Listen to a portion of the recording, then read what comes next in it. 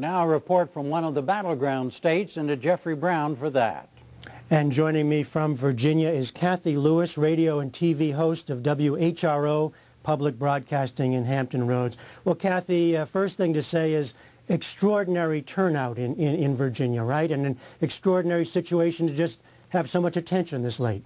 Boy, no question about it, Jeffrey. This is my fourth presidential election cycle broadcasting here in Hampton Roads, and I have never seen anything like what I saw today. Waits of several hours at the polls. That's just not a normal circumstance for this region. The other thing that's not a normal circumstance for this region is the amount of attention from the top of both tickets. Senator Obama came here twice last week, packed 22,000 people into a rally in downtown Norfolk on Tuesday night, returned 2 nights later to a rally in Virginia Beach, another 20,000 there. And then Senator McCain came on Saturday to Newport News, a little more than 1,000 people for that. So it has been an extraordinary period for this region that's not accustomed, I think, to this level of presidential attention, put it that way. Now, you and I met earlier in this campaign when I was down there working on a story in Virginia. I remember at the time you said there was a lot of talk about as Hampton Roads, as that large region goes, so may go Virginia. Now we know as Virginia goes, so may go the whole country. Talk about that. As we're all waiting for the results in Virginia, what are you watching specifically for?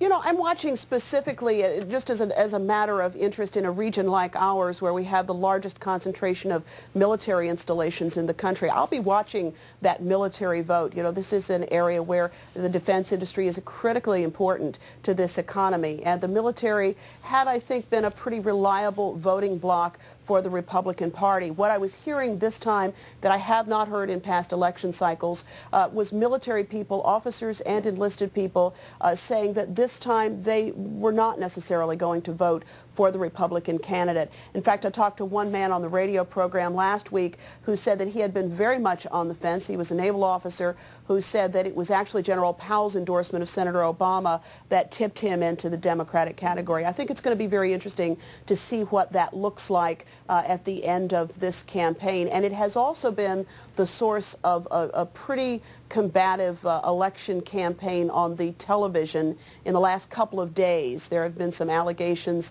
back and forth between the parties about what each candidate would do with regard to defense spending. It's a very pointed argument that we've just seen show up here in the last couple of days. Okay, and briefly, Cathy, one more thing. The race for the Senate, Democrat Mark Warner has already been called.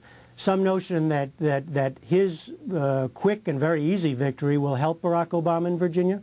I think that'll be very interesting to look at. I don't think there's any doubt that may be the case. I think it'll be interesting to see what happens in the middle part of Central Virginia and Southwest Virginia, where Governor Warner was very, very popular as a Democrat, and his campaign was certainly one that featured a lot of Republicans in support of him. So it'll be interesting to see whether that support carries over to the presidential race as well. All right. Cathy Lewis in Hampton Roads, Virginia. Thanks very much. Nice to see you again, Jeffrey.